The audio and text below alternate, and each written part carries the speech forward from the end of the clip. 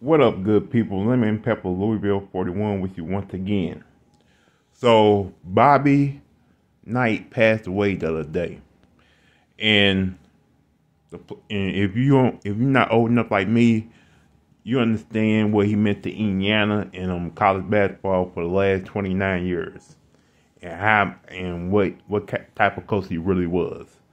People gonna call him abusive. People gonna say he went too far sometimes, but if you can able to say at 1 year work for 29 years, being an asshole and being a jerk, of course people gonna love you.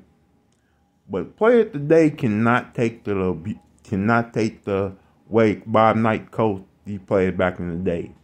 Is it because players today are soft, or we live in a society today where you can't basically coach kids the way you wanted to like you would back in the day.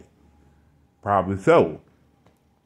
But this man here, Robert Montgomery Knight.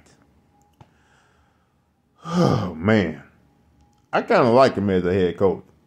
Because I'm growing up watching those Indiana games, you always knew you were gonna get entertained by Bob Knight.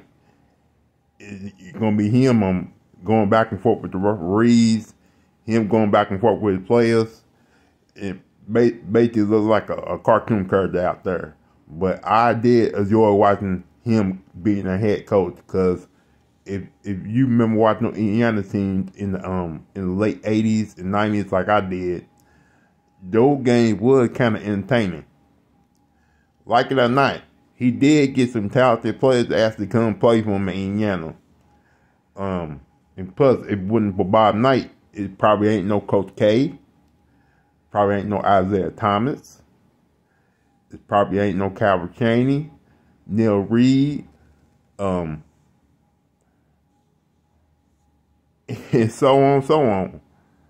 So, r.i.p. to Robert Montgomery Knight. You will be missed by the millions and millions of fans that love you, and the other fans who didn't love you. It's gonna probably make videos talking about how abusive, how crazy you really was. And like you said before, if my critics don't like me, I hope they bury me face down so all of them kiss my ass. I definitely agree with you, Coach. So rest in peace to Bobby Knight. And I know you probably arguing with God right now too.